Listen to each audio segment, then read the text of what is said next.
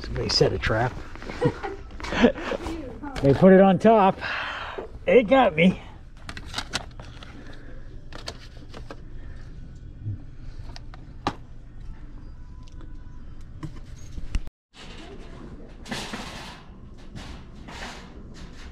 This was now that makes us had to find.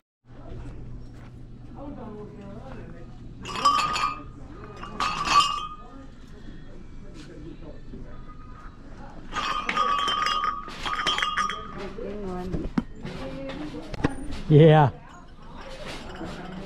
I do make noise.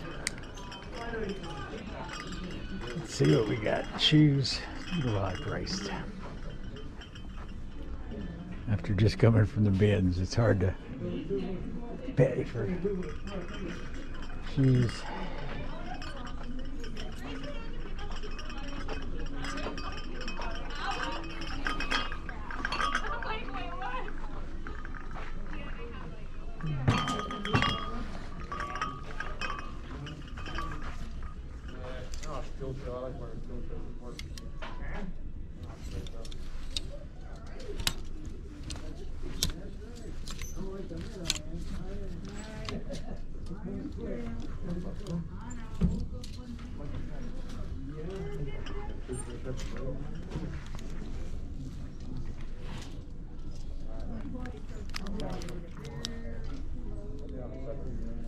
Oh, maybe.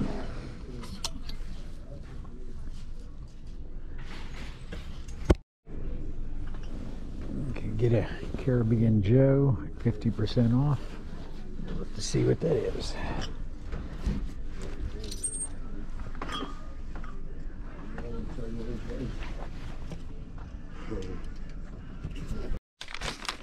All right, we're going to continue from the Waynesburg city mission, and as you can see, so this is another almost $60, and the difference between the bins and a thrift store is really obvious in this video. This is what I ended up with for $60 there compared to what, 4 tables from the other place. The clothing, the t-shirts are like $1.99. Some of them were 50 and 25% off because they do the colors of the week. The shirt was regular price at $3.99. The DVDs were $1.99. The games $2.99. And the glasses, I got those. They were 50% off on all of them, so they were all either 25 cents or 50 cents. And let me show you what we got here. The jeans don't count. Again, those are mine to drop down another size before my next chemo. I bought these because I hadn't seen them before. It's Secret Service stemware. I got a set of 4 of them. And then these because I liked it. Little faded, but it's the Coke with the bear. Always cool. Doesn't say any McDonald's or Burger King or anything like that, so I'm not quite sure where they're from.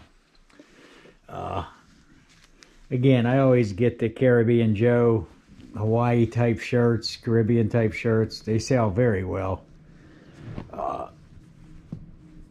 Picked up this Jurassic Park one, even though it's fairly new, just because it's kind of a nice graphics, nice hits on there, so had to do it.